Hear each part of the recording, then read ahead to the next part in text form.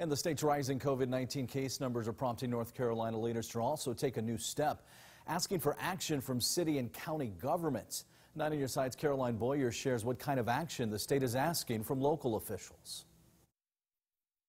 State health leaders are reaching out to officials in 36 counties across the state, including 6 in the east. They're asking cities and counties to consider adding enforcement measures to make sure people are following COVID-19 orders. We hope that greater enforcement, strong community leadership, and more people doing the right things can lower these numbers. That's Governor Roy Cooper Wednesday announcing the state is not ready to reduce restrictions.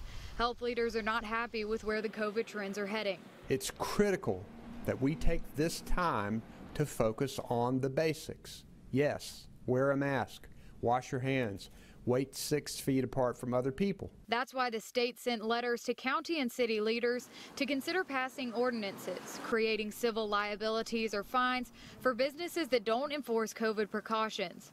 Officials in Craven, Duplin, Greene, Hyde, Onslow, and Pitt counties got those requests. More law enforcement across the state are beginning to recognize that it is important for them to play a role in enforcement. Some county leaders even met virtually last week with the state's health secretary.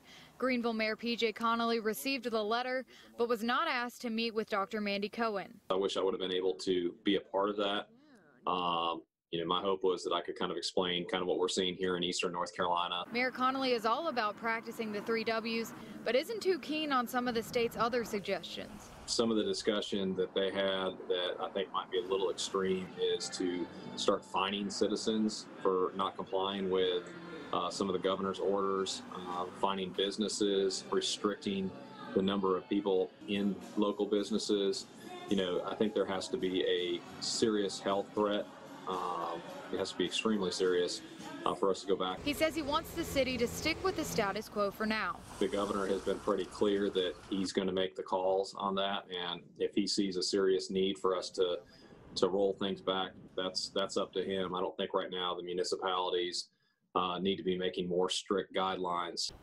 The state is also asking cities and counties to do more in promoting wearing masks, washing hands, and practicing social distancing. In Greenville, Caroline Boyer, 9 on your side.